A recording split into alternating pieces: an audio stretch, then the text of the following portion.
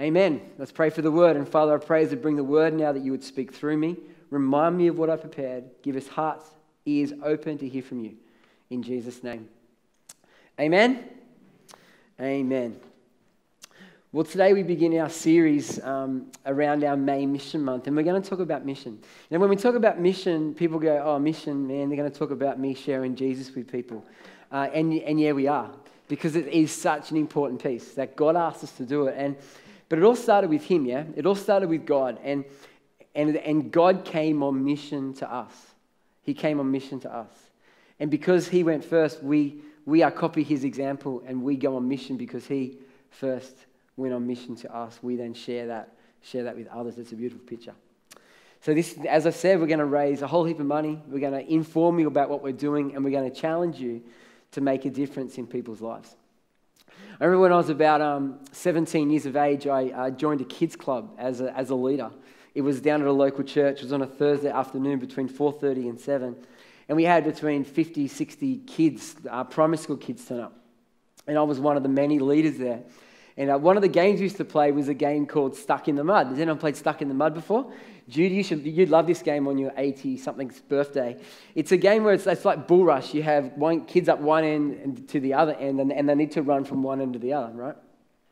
And then if you get tapped, rather than going out, you'd be stuck in the mud, and you'd have to open your legs up like this kid in this picture. And you'd have to stay there until somebody climbed through your legs. And as soon as they climbed through your legs, you could run again, right? And so it was a great game. And as a 17-year-old kid, you'd get tapped and you'd stand still and the kids would go between your legs.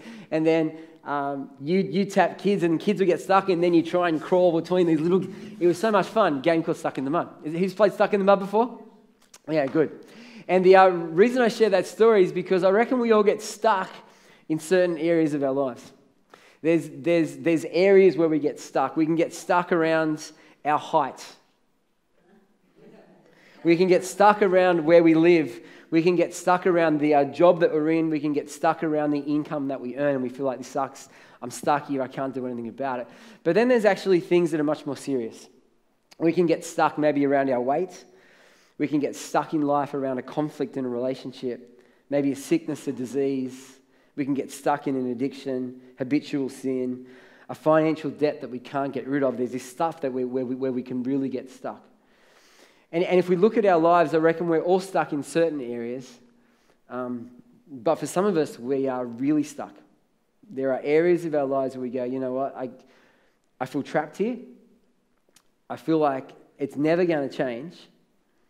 I feel like I'm just here, I'm stuck, there's nothing I can do about it. And as we look at those things and how bad they are, and they are bad for many of us, there's actually something that is much, much worse that the Bible talks about around us. The Bible talks about our stuckness is around being stuck, is around sin. The Bible says our biggest area of stuckness, our biggest area of trouble in life is around sin, and the Greek word for sin is the word hamartia. That's the word we see in the New Testament. And it simply means to miss the mark. There's a scripture in John 3:23. It says, for all have sinned, all have missed the mark and fallen short of the glory of God. God's standard is what He wants for us. And we've all fallen short of that. It's language like a bow and arrow with a target. You've got a target on a tree or an apple on someone's head, and you get the bow and arrow and you aim at the apple or aim at the target and you miss and you don't hit the bullseye. That's the language it's used, in that God has given us the way to live, the standard of living, but we all fall short of it. We all miss it. And when I say that, you might think, well, that's not such a big deal, but the consequences of sin is huge.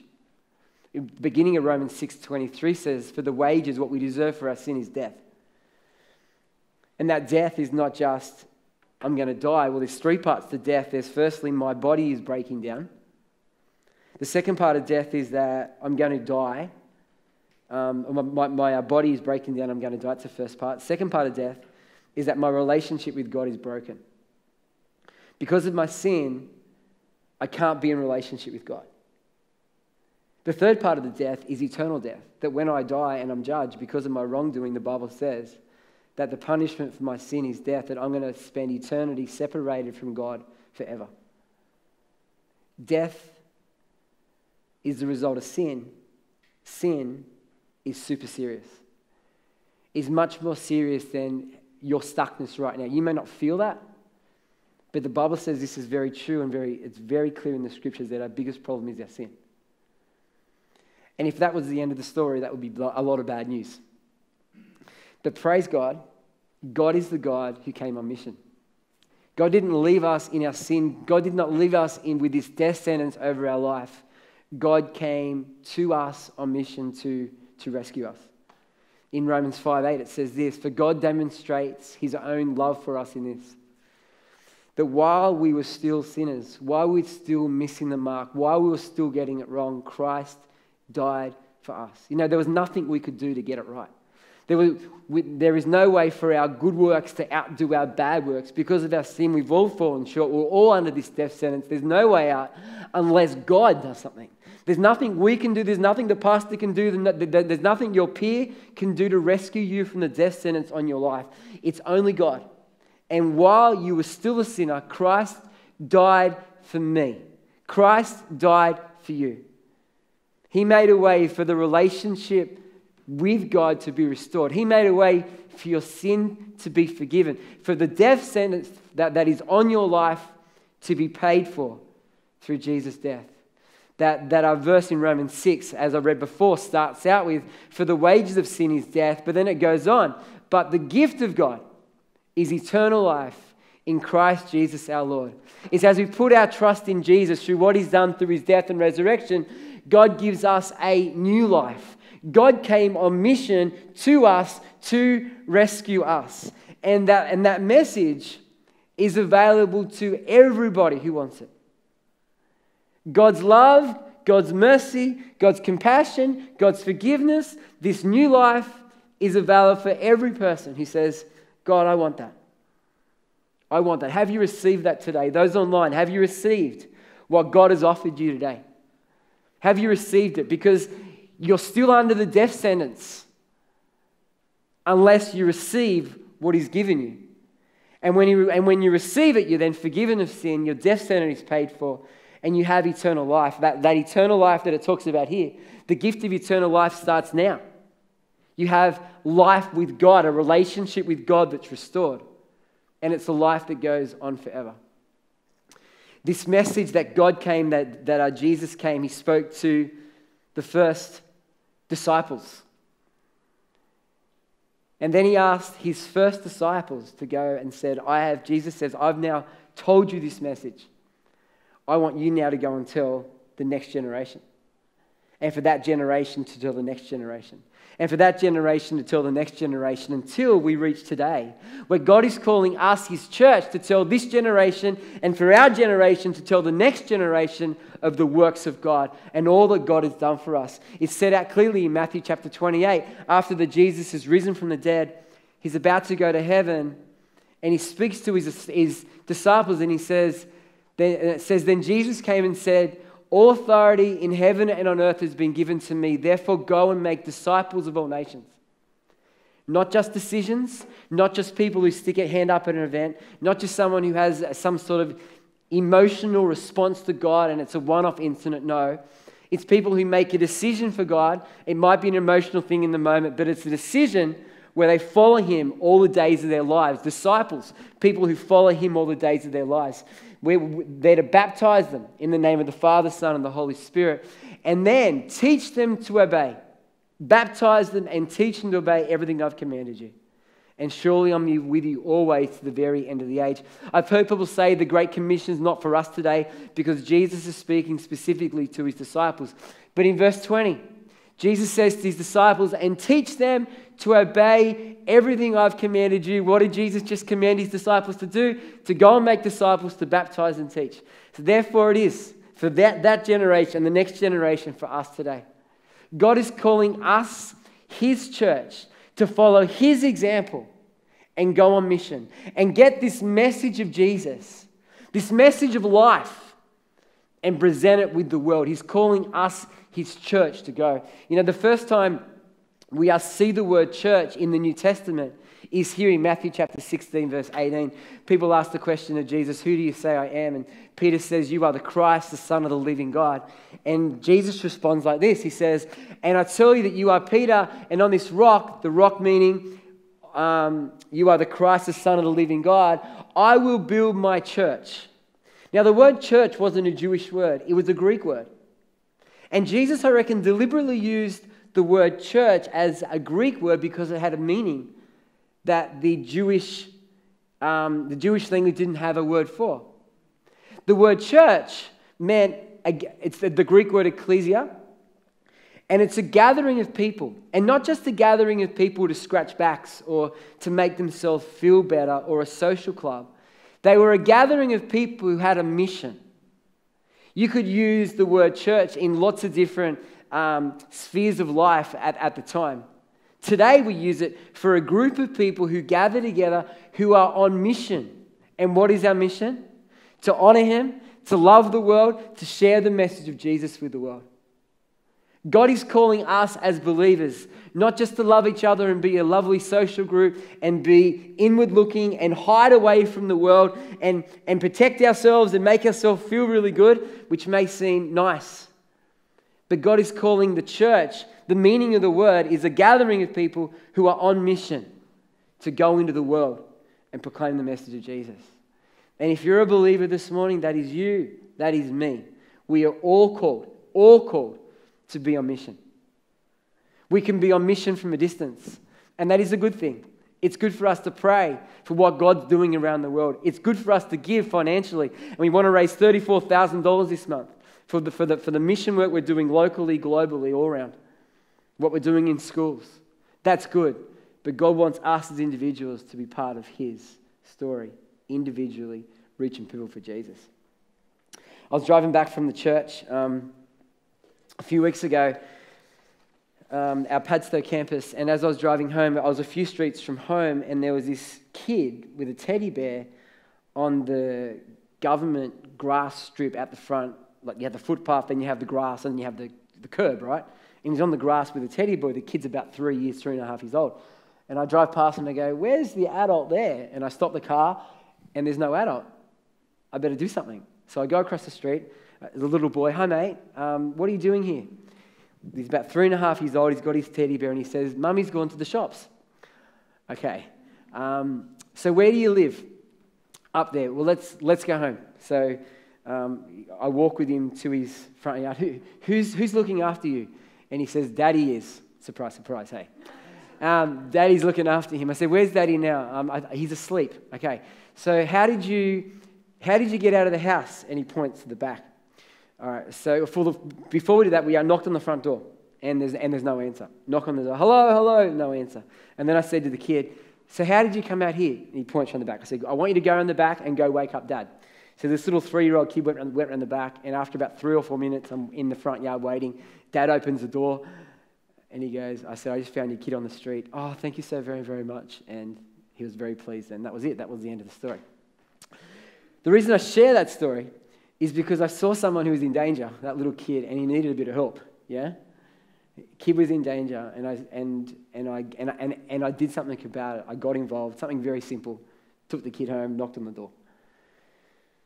How much more as we believers have got the message of forgiveness for sin, the message of death defeated, the message of relationship with God restored, the message of eternal life. How much more do we have the most incredible gift? People are in danger. They are in danger, and they need to be told this message so that they can be rescued, and God is calling us to be a part of it. So really practically today, how do you play your part? And I've left something in my bag. I'm just going to go get it. How do we play our part? I want to give you, if I can find it. You know when those kids have bags and they bring all those notes home from school and they turn it into a compost heap, you know? My bag's a bit like that sometimes. It's full of papers. How do you play your part? The first thing I want to talk to you about is foundations. This year we've cast the vision that every person who calls Lifegate home, every adult would take someone through Foundations. Currently, there are 10 adults taking someone through Foundations, which is awesome. We've got another few hundred adults as part of Lifegate Church. We have 10. 10 people are taking someone through Foundations, and that is an awesome thing. Foundations is for people who are new to faith or people who have not yet made that decision. It's 11 sessions where you get to sit down with someone and you disciple them. You introduce them to the Christian faith. You give them an opportunity to respond to Jesus. You teach them the basics about the Christian journey. And if you want to be on mission, this is an excellent tool that you can use to get one-on-one with people, get up close and personal, and take them through the message of Jesus. That's the first thing I want to challenge you on. The second thing I want to challenge you about is invite. You know, sometimes we struggle with the words. I want to present the message of Jesus, but at the time the words just don't come out, or I miss opportunities. And my wife talks about that. She talks about how Nathan, you just know what to say all the time, but I get stuck, I don't know what to say. And you might feel that way. You know, if that's how you feel, one of the things you can do is invite. Invite them to a place where they can hear the gospel, where someone else can talk about it. We want to create a Sunday church service online and in person where you can invite people who don't yet know Jesus, where they can come and they can hear the message clearly, where it's explained in simple language, and they can meet Christians and have an incredible experience of God and his church. Why don't you invite someone to our online service? Invite someone to our Sunday services. Maybe you can invite someone to your life group, or to when your group of friends are hanging out together, to a party where there's other believers. Invite them to a place where they can hear the message of Jesus, meet other Christians. The third thing, I want to encourage you to make a difference. You saw the story today of Catherine Lynch, and for the last 11 years, on a Saturday, she's been going to nursing homes and sits with people for a couple of hours and just talks with them. I mean, how beautiful is that? How much Jesus is that? We want to encourage you to make a difference. Something you can do in your own personal life, or you can get involved in the life of Lifegate Church. Jackie just spoke about our Lifegate Care. Jackie's speaking at our Prestons campus today. You can get involved in Lifegate Care on a Wednesday night. You can cut up carrots. You can sit with people and have conversations. You can pray. You can share your story with people. It's a great opportunity. We have kids programs. We got youth programs. We have our mums program called Playdate that happens out at a park in Prestons. There's so many opportunities where you can get involved in Lifegate Church, where you can make a difference in people's lives. And by you getting involved and making a difference, you're playing your part, a part of your part in doing the thing that God wants you to do. We have a Rise, which is for our youth. We have our youth program. We have our young adults. The young adults went away last weekend, apparently, and they had an incredible time. Get involved with our young adults, mentor our young men, mentor our young women. There's so many opportunities for you to get involved. You can get involved in SRE teaching, special religious education. SRE is something that's dear in my heart. Kath, who's our kids pastor, runs SRE. She teaches, Jess teaches scripture. As a church, we support the SRE teacher in East Hills Girls High School. You'll see a video of that in a few weeks. Gabby, her name is, and we put money specifically for her wage to present the gospel in that school. You know, SRE is a huge thing. In New South Wales, we still have the privilege of going into schools and presenting the message of Jesus.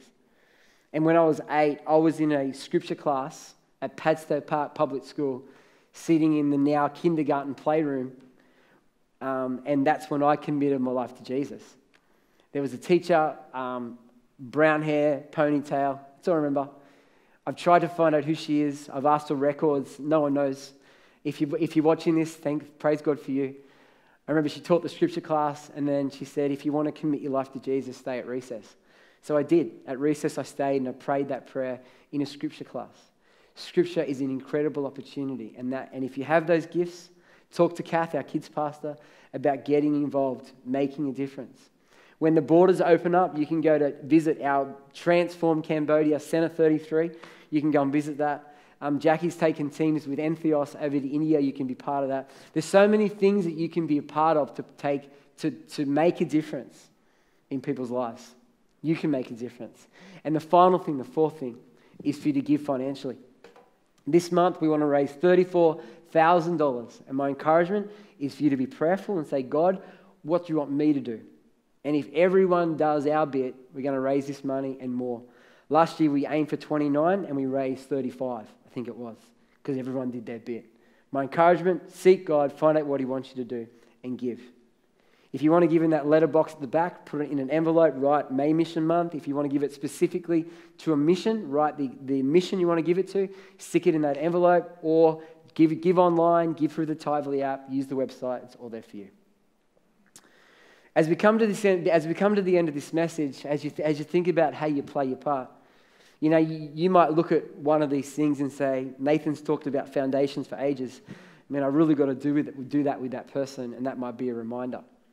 Maybe you think, I need to invite, or I need to get more involved in making a difference, or I'm going to play my part financially. You might have those thoughts, but I wonder this. I wonder how many times you've heard a message like this in church. Now, if you've been in church for a while, I want to talk to you. If you're new to church, this is all fresh for you and it's new for you. But if you've been in church for a while, I haven't told you anything new today. I presented to you the gospel, that our biggest problem is sin. God came to rescue us. Now he's given us the responsibility of presenting that message to the world. God still rescues them, but he wants us to present the message.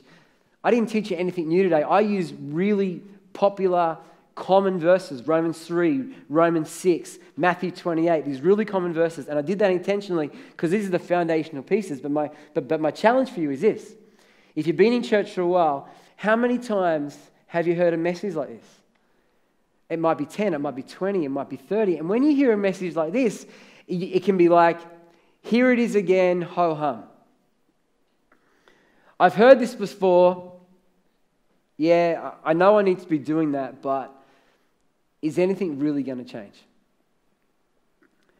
My hope that this message will stir you. There's been a number of moments in my life where I've been so impacted by the gospel that it's motivated me to action. Once I was in my early 20s, I was just impacted by God. God was doing incredible work in my life, and I was supposed to go to an engagement party, but a guy was sharing his faith at the market stall in Panania. So I said no to the engagement party to go and present the gospel. Now, was that a good decision? Maybe not. But I was just so excited and passionate about Jesus, I wanted to share my faith in Panania. And I did that. And then I remember being a young kid, maybe 19 years of age, and I was part of a rock band. Do you know I was part of a rock band called Mad Hatter? We had all these cool hats. I was a lead singer. Jess, you would have loved it. We had this song called 1994, and it was all about 1994. That's how old that was, right? Yeah, that's what it's called, 1994. Far out. That's a long time ago, isn't it? Anyway, we were a Christian band, and we sat with the pastor, and in that night, the pastor explained to us about the seriousness of the gospel, that people are in danger, and without the gospel, that people are dying and dead and will continue to die for eternity. And God did something in my heart, this moved by his spirit in my heart, this passion, desire, and I went, I have to do something about this. So the next day or the Saturday, I packed up my backpack with a bunch of Bibles and walked through Padstow Shopping Centre and just looked for opportunities to talk to people. And I talked to a number of people about, I don't remember what I said. A question I use now, which I think is really helpful, is tell me about your faith journey. It's very vague, it's very new agey, but it means something to people. Tell us about your faith journey. And it's very open to be. Anyway, it works for me. That's a good one. I don't know what I said 20 years ago back at that time. I talked to a number of people. One guy I had an in-depth relationship with, and I've spoken to him a few times over the years. But the reason I did that, now was it effective? No. Did I see people come to Jesus? No. Did it plant seeds? Maybe, yes. But did it do something for me? Yes. Did I step out for Jesus? Yes. And there's been moments in my life where the Spirit of God has so impacted me that I go, you know what, I've got to share this. And I think we go through stages, and it's like a wave where we get super excited for a season and that excitement dies off. And maybe after young adults camp, you're super excited for a while and then it dies off. And then you hear a message or something, or you're reading the Bible for yourself and something stirs you and you get really excited again and then it dies off. And I think that's okay. Like, ideally we want to be always excited, but I think it's normal for us to do the waves. But my hope is today today this message is one of those turning points for you. It's a, wow, people are in all sorts of trouble without Jesus. I need to present this message to them, and that God would put a passion in your heart, in your life, in your mind, that he would so fill you with his Holy Spirit that this sharing Jesus thing would be natural, would be normal, that you would be excited and passionate about it. So I'm going to pray. I'm going to ask Matt to put some music on. And I'm going to pray that the Holy Spirit would stir in us. Those watching online, this is for you too. That the Holy Spirit would stir in us. Like on the day of Pentecost, when the Spirit came and they were baptized in the Spirit. And Jesus said that is power for you to witness. Acts 1:4-8. Power for you to witness. That God would fill us with his Spirit. And he empower us to be his witnesses. So we're going to ask you to stand, if that's okay. Press play, Matt, if that's okay. I'm going to invite you to stand.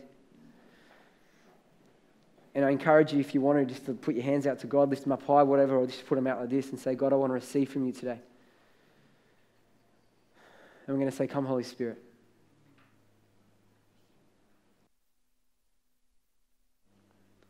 Come, Holy Spirit. Come, Holy Spirit.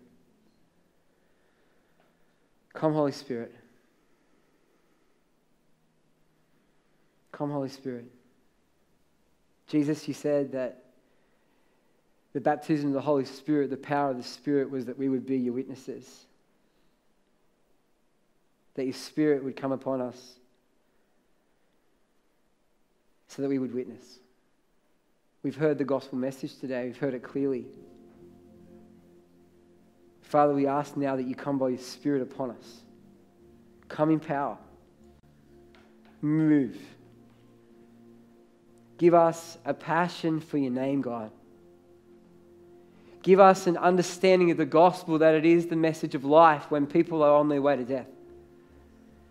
God, that you would put a passion in us for people, where you'd put a love for people in us, that we would love people enough that we would be deliberate to go on mission. That we would share with those around us, in our workplaces, in our community groups, in our streets, in our families, the message of Jesus, that will be deliberate to invite, that will ask them if they want to do foundations with us. Lord, that we'll be deliberate in our giving, to give to May Mission Month, so the gospel may be spread in schools and in Transform Cambodia and through Lifegate Care and in the Philippines and every area that we cover, God. We pray that this money will be used for your purpose. But God, we pray that you would fill us now by your Holy Spirit, and that you would give us power to be your witnesses. Come, Holy Spirit, we pray. Come, Holy Spirit. Let's just wait on him.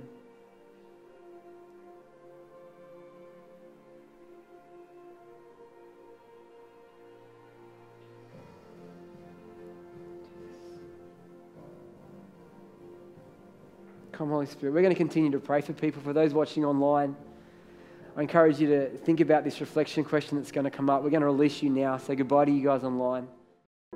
Well, hey, thanks so much for checking out this message. Lifegate Online has people meeting in homes and online in many different locations, and we'd love to help you get connected.